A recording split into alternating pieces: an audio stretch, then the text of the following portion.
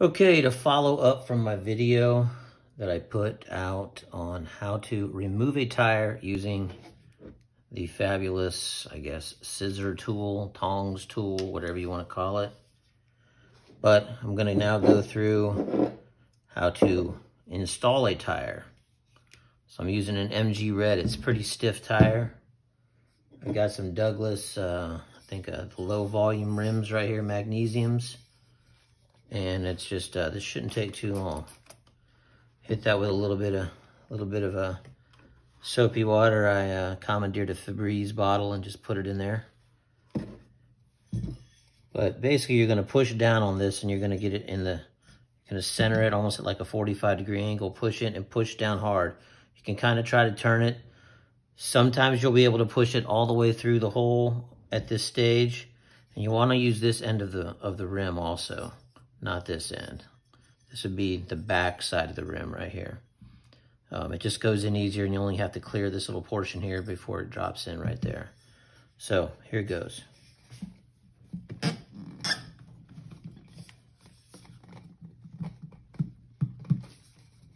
So I've got it in pretty good. I'm gonna try to push it all the way through. Sometimes I'll flip it upside down and pull on it.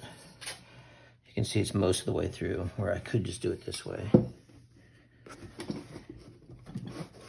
You kind of grab it up here, although it's super stiff. I'm gonna just push on it because it should push past just like that.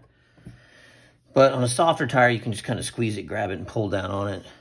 You just have to make sure that you don't, smash your hands into the ground when it finally goes through. So now that you've got it on, that was the hardest part. This is the easiest part. Take your disc, again, drop it on in there. You're not going to use the pin just yet. So I'm going to put a little secret sauce on there. And you want to kind of get this off a little bit so that you have room to put this under the lip of the rim. So you'll push down on it and then scooch it in. Now, I've got it hooked under the lip. Drop in the pin.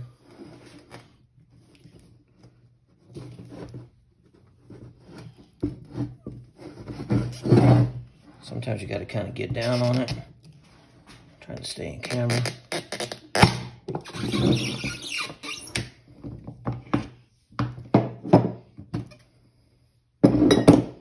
There you have it. It's on. The end.